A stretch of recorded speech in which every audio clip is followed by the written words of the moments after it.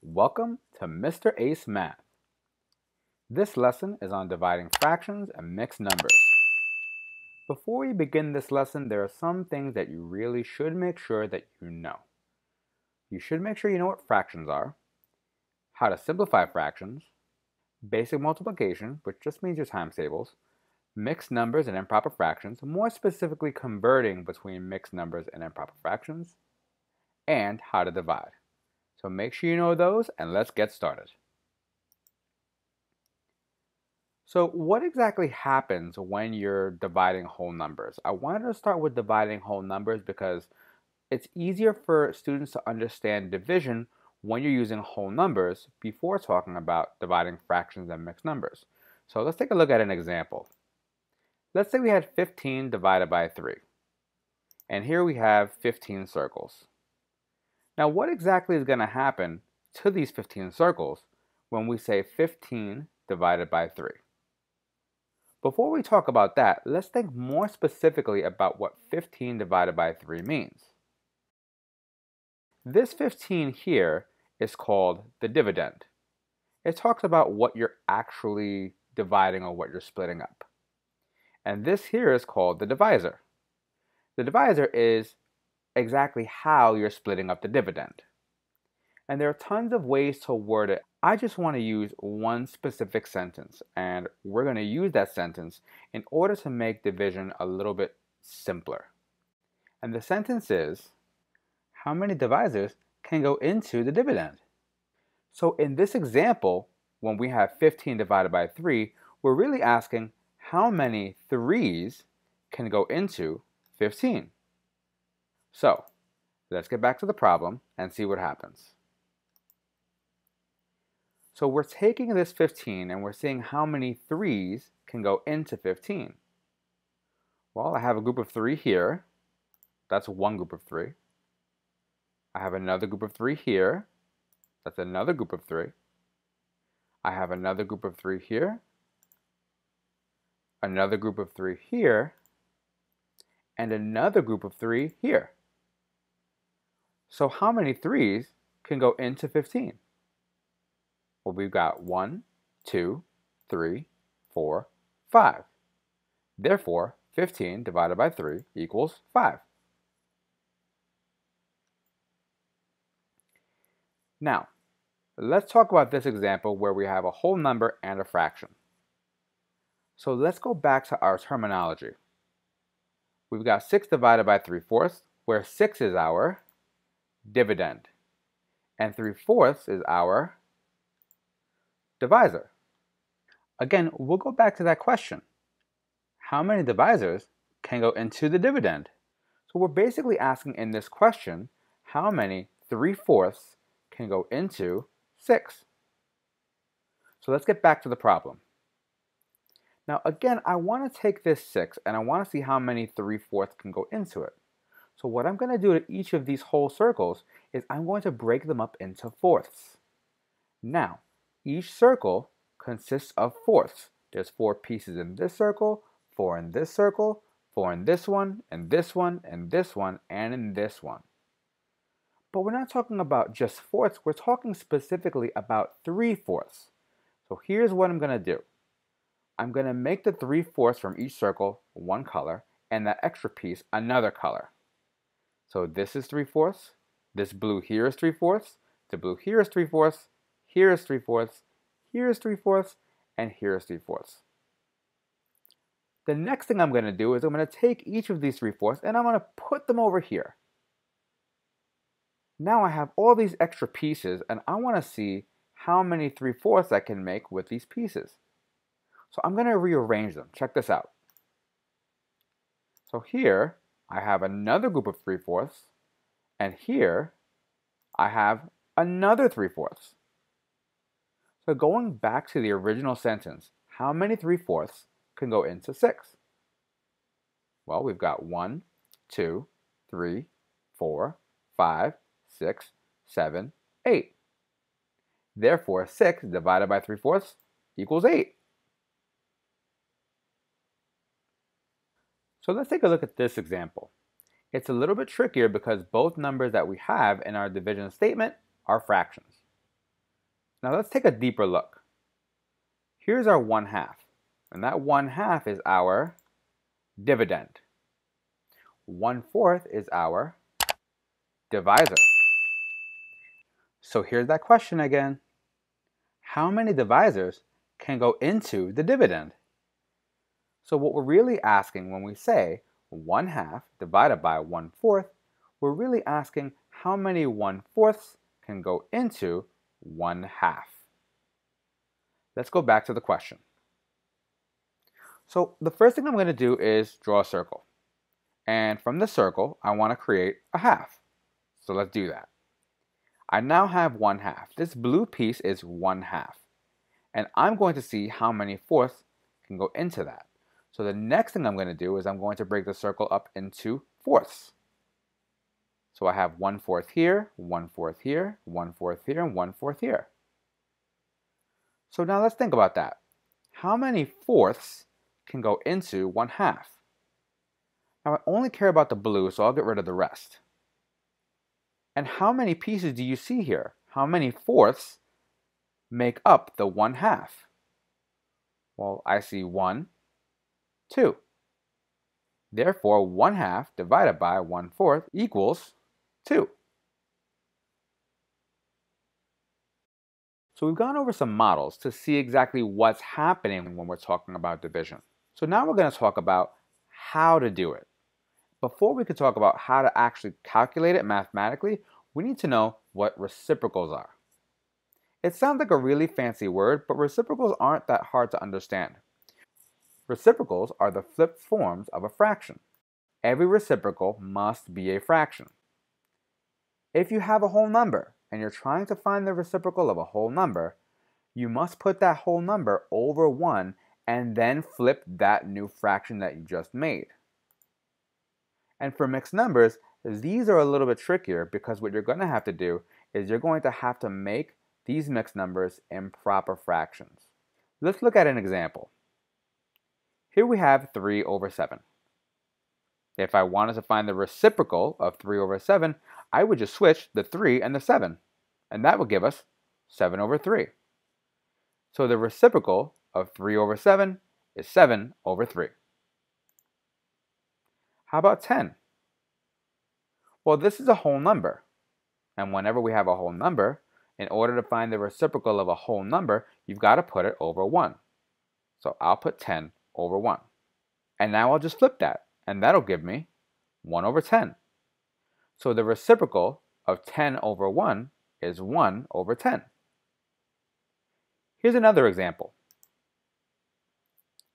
Ooh, this one's a mixed number. This one's a little bit tricky. So what do we do when we have a mixed number?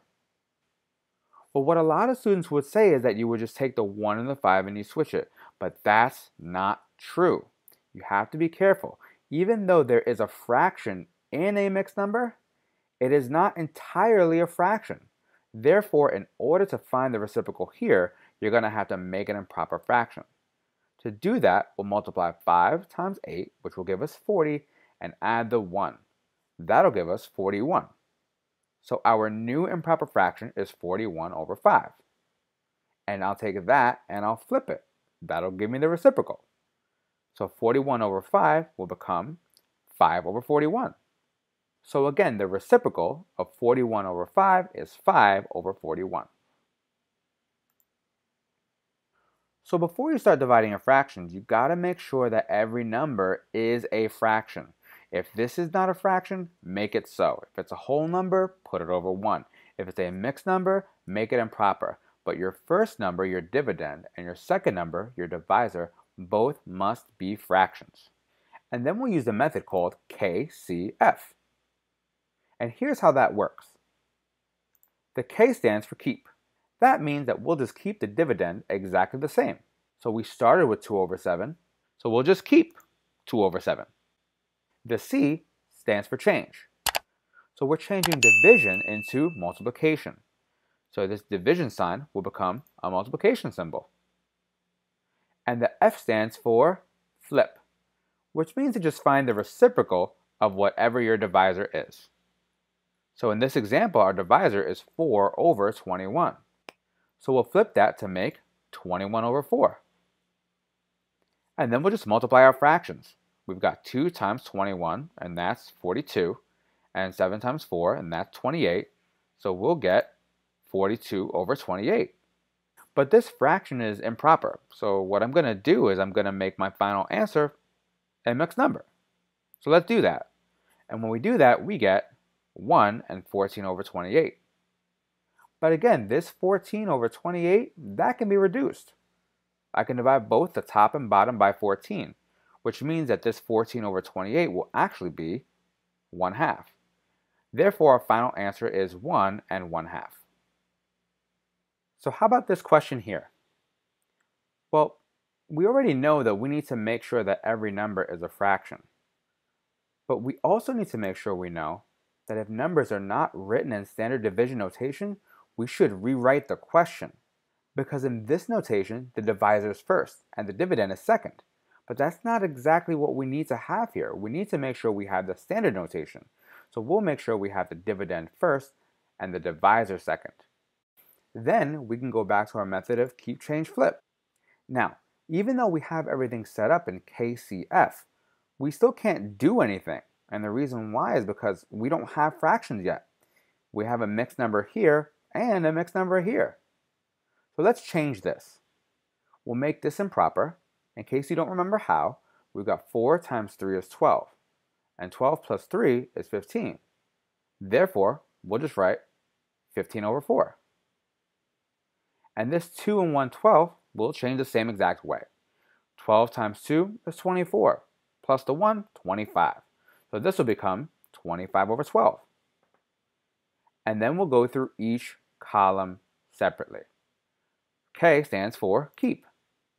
So this 15 over 4, we'll just keep it as 15 over 4.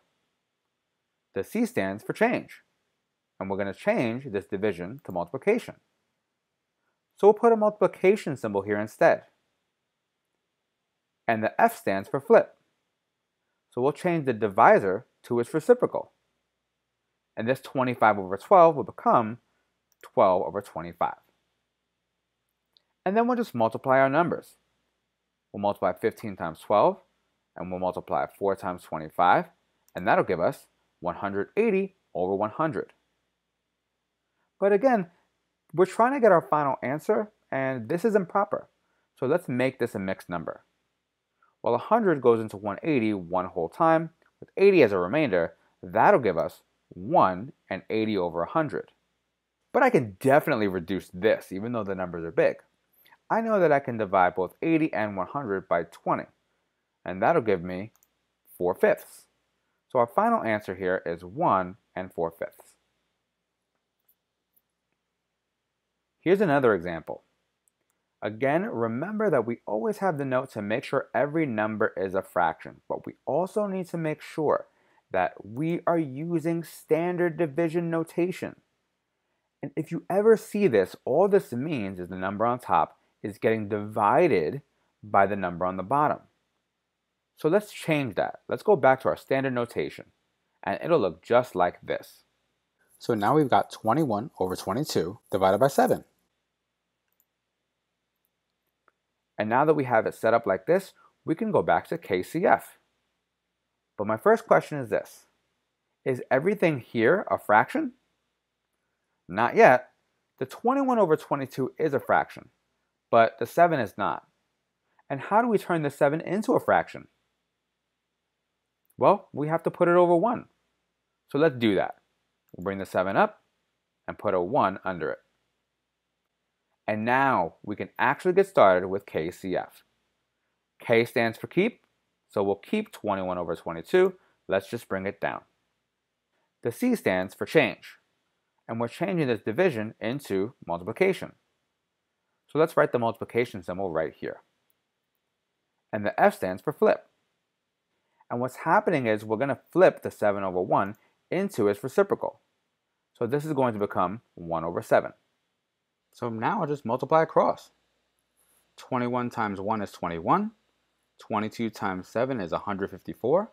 So I'll write 21 over 154.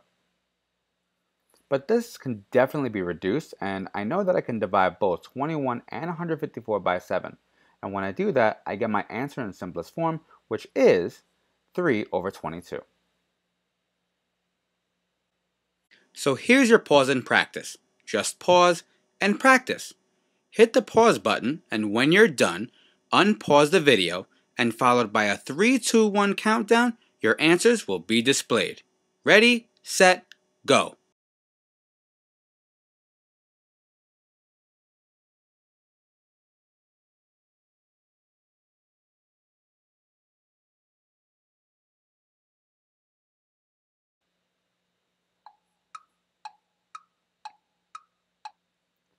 So let's take a look at our answers.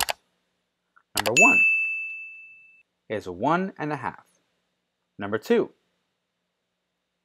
is 2 over 21.